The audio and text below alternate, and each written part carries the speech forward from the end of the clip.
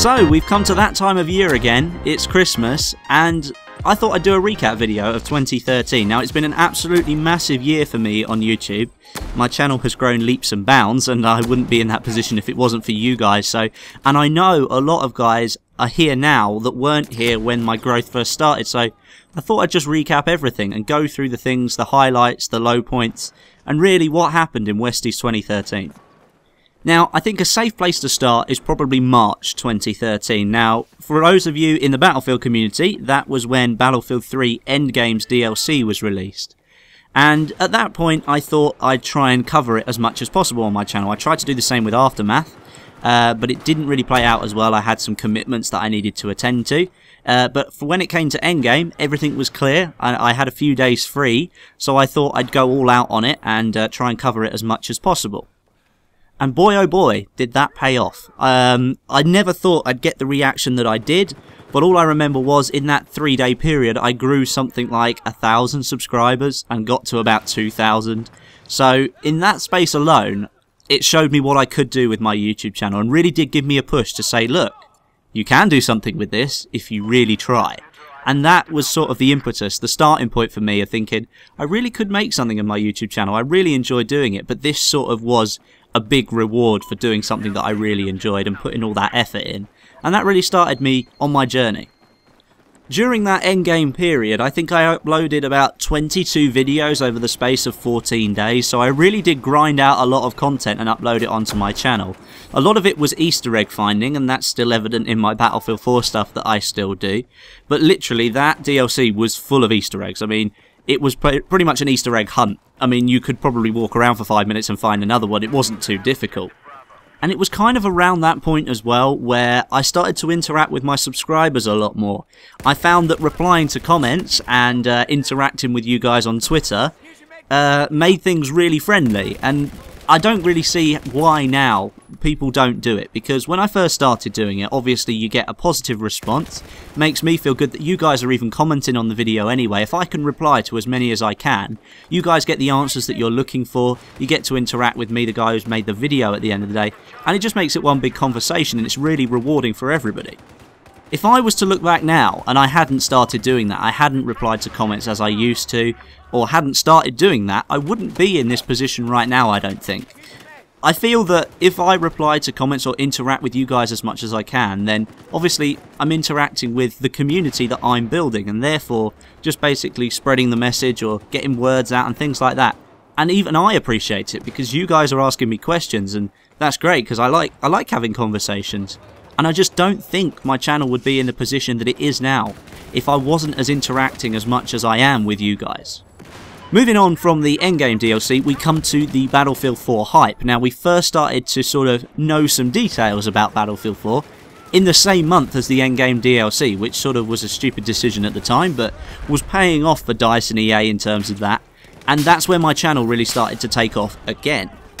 I started to post Battlefield 4 videos and they got a brilliant reception. I posted Battlefield 3 videos and I didn't get a very good reception. So it was obvious to me that you guys weren't interested in Battlefield 3 anymore. So I switched into high gear and started kicking out Battlefield 4 videos left, right and centre.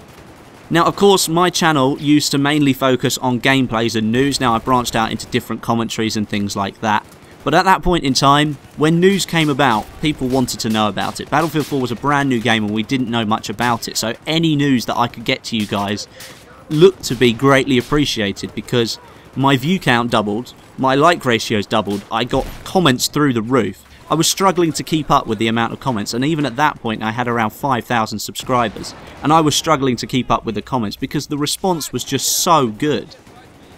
At that point in time, I started to look around YouTube and think, hey, there's some other channels that are growing at sort of the same pace with me, at Battlefield 4 news and information, gameplays of Battlefield 3 talking about Battlefield 4 features that are coming up.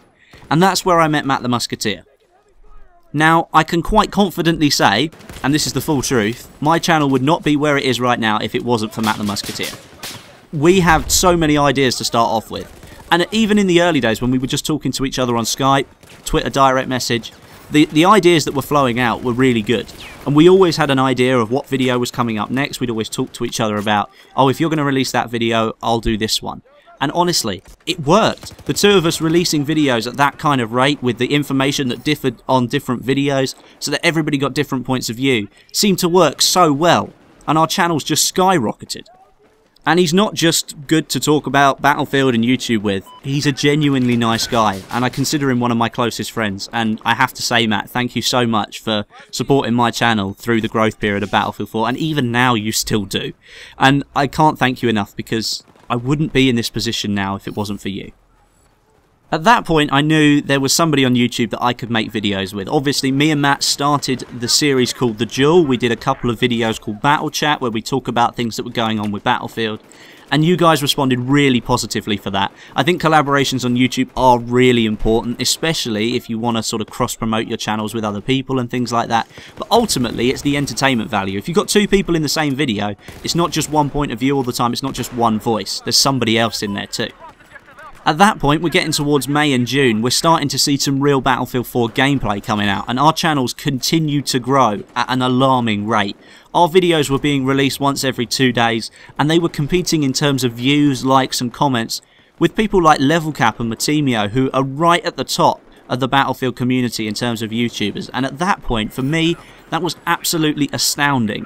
And at that point, I just thought I wouldn't be there if it wasn't for Matt and all you guys who liked my videos at that point. As soon as you watched the video, some people would even comment saying, "I've liked the video, now I'll watch it." That to me meant that I had a really loyal subscriber base, and I cannot thank you enough for that. At that point in time, my channel was growing so fast I couldn't even keep up with the subscriber count. I couldn't keep up with the amount of comments coming through. I think I had to put, at some point at the end of the video, I had to say, I can't reply to all your comments anymore, because I couldn't. It was downheartening for me that I couldn't do that, but I felt the need to tell you because I was so involved with my subscribers, always making sure I replied to as many comments as I could, that I felt bad for not replying. So at that point, it was just mind-boggling how fast my channel was growing. And then we come to the Battlefield 4 beta. Now, at this point, I'm not exactly sure what happened. All I know is that the growth that I was getting during the Battlefield 4 hype stopped completely and dropped off massively. At some point in time, I think I gained 4,000 subscribers in 30 days. Now, that was just amazing at that point in time. And then suddenly, as soon as the beta was released, literally on the 1st of November, that completely stopped. Now, I don't know whether it was that people flooded YouTube with Battlefield 4 videos so mine didn't get seen anymore, or the fact that everyone was playing the game and they weren't watching YouTube videos, I'm not sure. But during the beta period, that was it. My channel just sort of landslided back down to where it was all the way back in March. And for me, I was still growing and I appreciated every subscriber that came through. But it was quite disheartening, I have to say. Now, I might sound a little bit selfish when I say that, but when you get used to something and then it changes, it's hard to adapt to that. So when I was making videos, I wasn't as happy. I wasn't as flamboyant or maybe upbeat as I was before when I was making the video. I didn't feel like I was putting my full effort into it. And I really actually was making a conscious decision as to whether I wanted to continue YouTube the same way that I did then as I do now.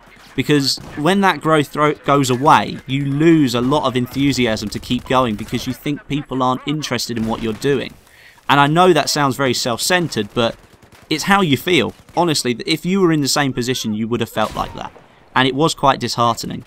I still appreciated every single comment, every single like, every single view that came through. I still appreciated it. But it's just the difference in sort of how I was growing, and then suddenly it dropped off. And I still don't really have an explanation as to why, but it remedied itself in the end.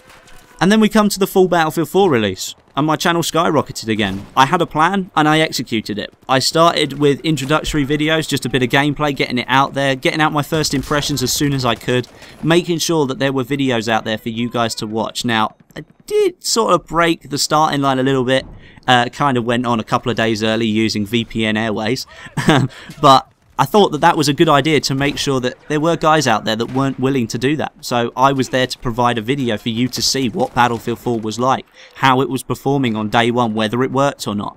And I think that I did really well in that aspect. especially now because I kicked in with my weapon reviews, I've kicked in with my general commentaries that I really love doing, and it's obvious that you guys like it as well because they ultimately do better than any other video on my channel. And I was still there doing my news videos because as more stuff came out, as more information was released about the game, more was found out, we started to know about China Rising and Second Assault. I was there to give you those videos, and the support I got, my god, it was mind-boggling, as if I'd hit rock bottom and I was then sky high again. And I guess it was just about momentum, and I still appreciate it because all the way through that, all the way through, since March, all the way coming through to now, there has been no relent in the amount of people supporting my videos. There's always been somebody there going, this is a good video, make sure you do this, or can you do that, I'd really like to see this on your channel. And ultimately, without you guys, there would be no channel. There wouldn't be 29,000 subscribers. There wouldn't be that many views of video. There wouldn't be giveaways. And my god, if there's no giveaways, I feel heartbroken. But without you guys, there wouldn't be a Westie channel on YouTube at the moment. And ultimately, this Christmas, I just want to say thank you to everybody who's supported my channel, who's left a like, a comment on 300 videos, whatever it is. Whatever you've done to support my channel, thank you.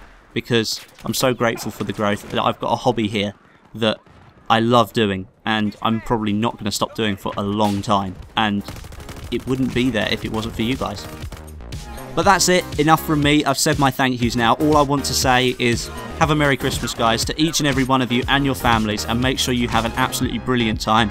I really hope you get what you want this Christmas, whether it be a new graphics card, it be a new car, a pair of boots, a pair of socks, a hat, whatever it happens to be. I really hope you have an absolutely fantastic Christmas, and I'll see you guys in the next video.